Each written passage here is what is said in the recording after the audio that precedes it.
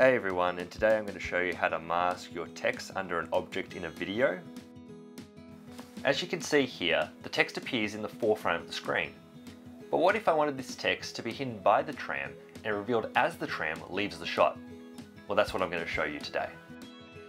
First, you need to click on your text to reveal the Effect Controls panel. Then, under Opacity, click on this square box to reveal the subheading Mask 1. This blue box with 5 points should appear on your program. Move the box to the area you want your text to be visible. Use the blue points to change the size and shape of the space. Use your selection tool to move these points. The right side of the screen is where we want the text to be seen. Now, zoom into your image using the Select Zoom level. It is underneath your monitor in your program and should say Fit. Now, using your selection tool, you should be able to make more blue points, so the visible area sits perfectly alongside the edge of the tram. Click on the Select Zoom level again and return to Fit. Now adjust the other points to line up with the tram. Move roughly 5 seconds forward in the timeline and zoom into your image again. Adjust the blue markers again. You don't have to be exactly accurate, but get it as close as you can. And that looks just about right.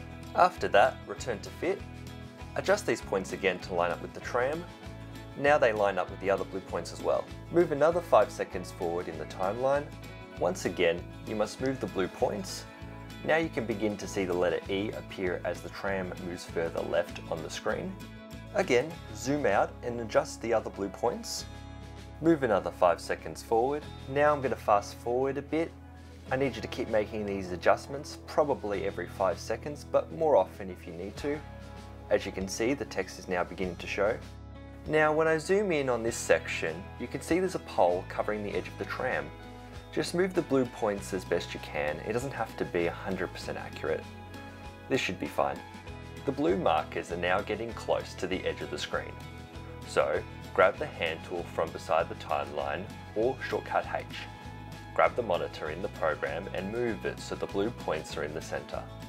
It'll be much easier to change the points this way. Now, I'll fast forward again until we are finished. There, now you can see the entire text.